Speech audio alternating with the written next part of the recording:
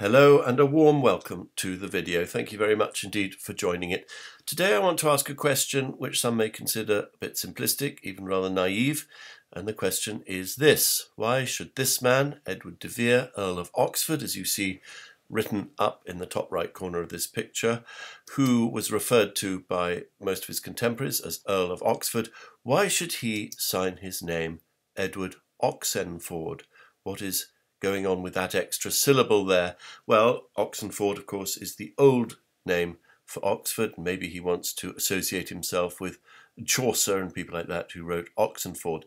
But I'm going to show that there is a deeper reason for what he is doing.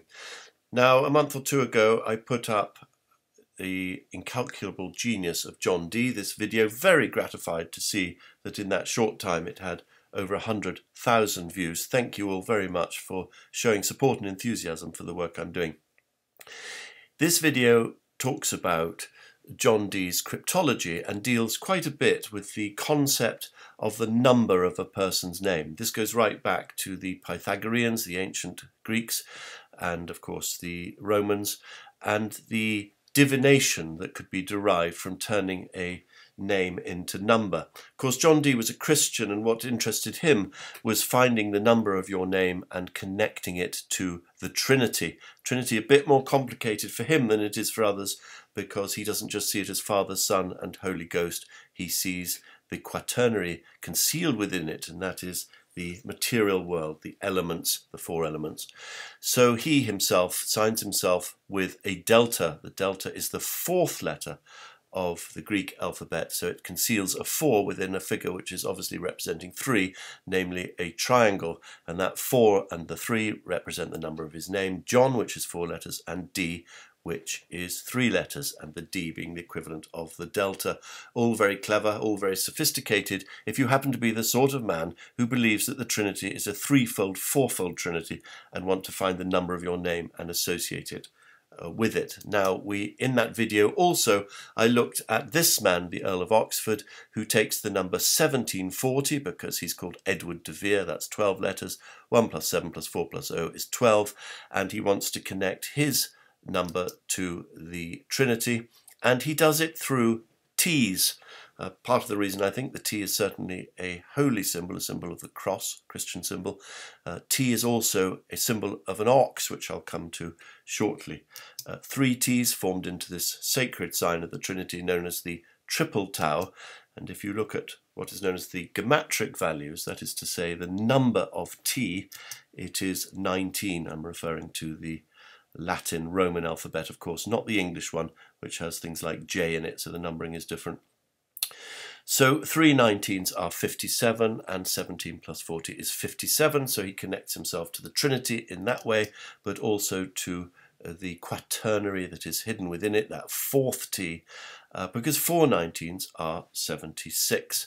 And if you take the gematria value of Oxford, that is, you look at OXF and all the numbers down below, that comes to 76. So Oxford, therefore, is the equivalent to 4 T's.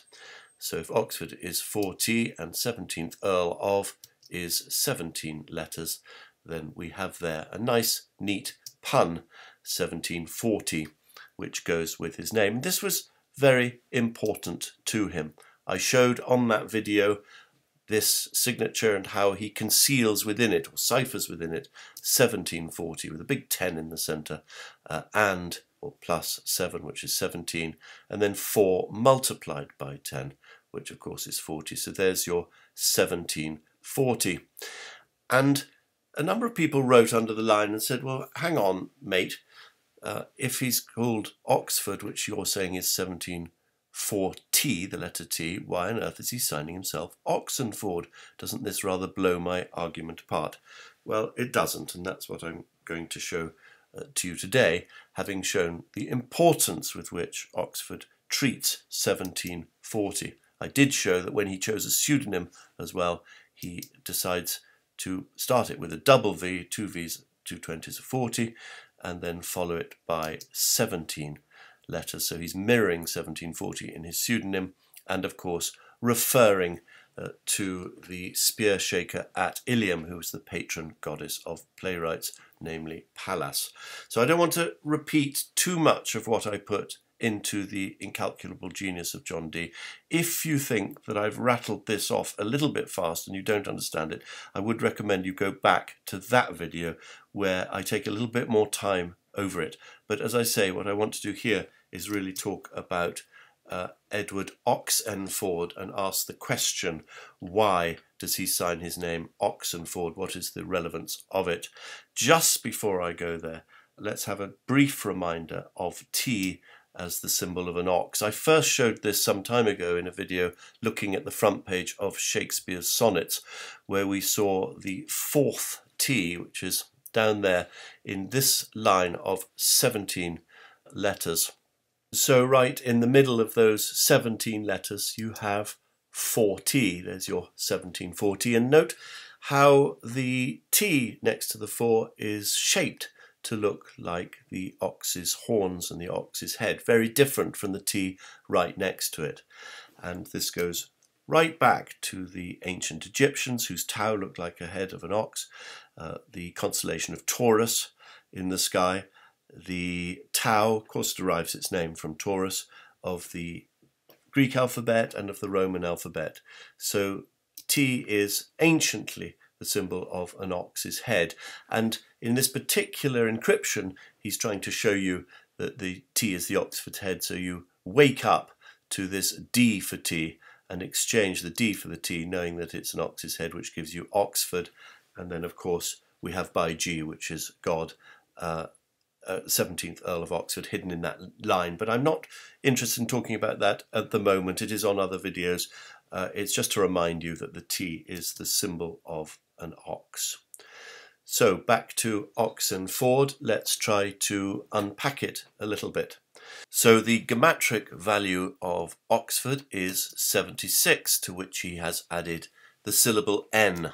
If we look at the geometric table, N is 13. So if you add 13 to 76, we come to 89. And if you add 8 and 9, you get to 17, sort of root number, if you like. If we look at it this way, oxen 4D, then obviously 4 oxen is 4 T's, since that T is the sign of an ox. So there we have 1740 straight away. And the D, as I've just shown you with John Dee, is the ultimate symbol of the quaternary that is concealed within the ternary. It is the fourth letter of the Greek alphabet. It is delta, and that's how Dee signed himself off, as I just said, dicit litera quarta, saith the fourth letter, and he signed himself with a delta, symbolizing, as I say, the key to all of this, which is the quaternary that is concealed within the ternary. Okay, now let's start walking backwards through the name Oxenford. So we've got the D, which is the delta with the big triangle, and then next to that 4, which is the number 4. Next to that N, we look down at the chart there, N is the 13th letter of the Roman Latin alphabet. 13 plus 4 is, of course, 17. That leaves us with ox. Old-fashioned spelling of ox had an E on it. And if we look at the geometric values down at the bottom, O is 14.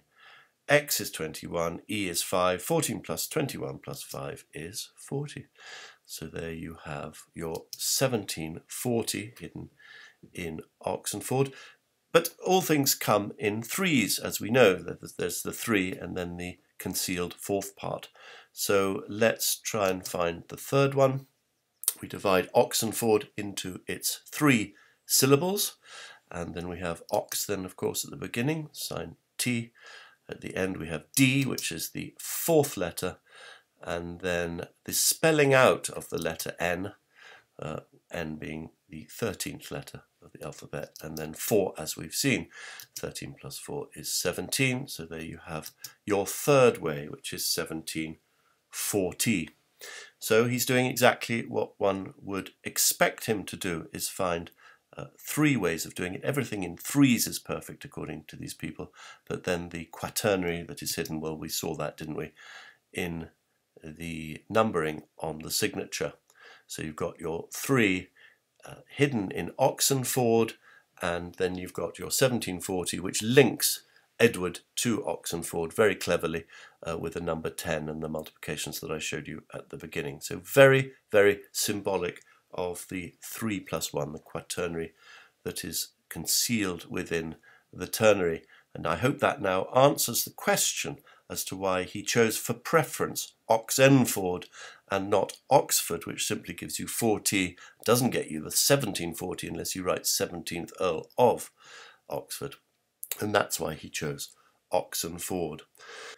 So we see how 1740 is so much the key that opens the door to everything about Oxford as Shakespeare.